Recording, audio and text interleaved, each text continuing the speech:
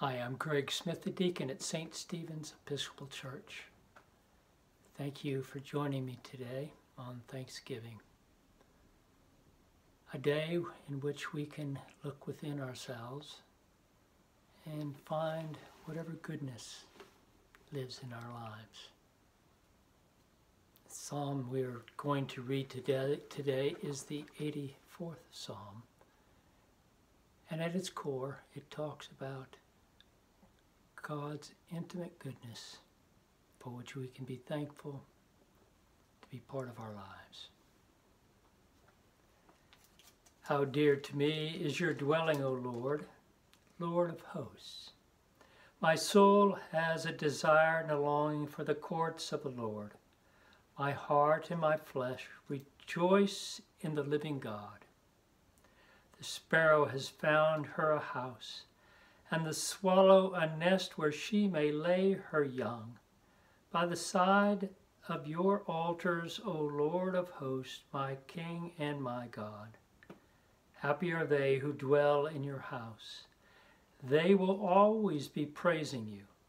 Happy are the people whose strength is in you, whose hearts are set on the pilgrim's way. Those who go through the desolate valley will find a place of springs, for the early rains have covered it with pools of water. They will climb from height to height, and the God of gods will reveal himself in Zion.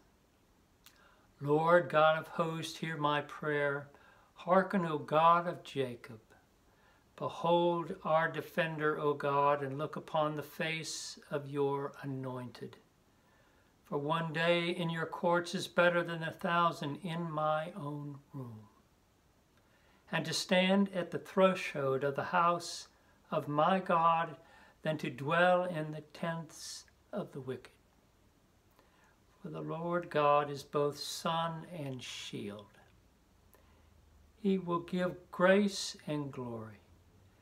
No good thing will the Lord withhold from those who walk with integrity.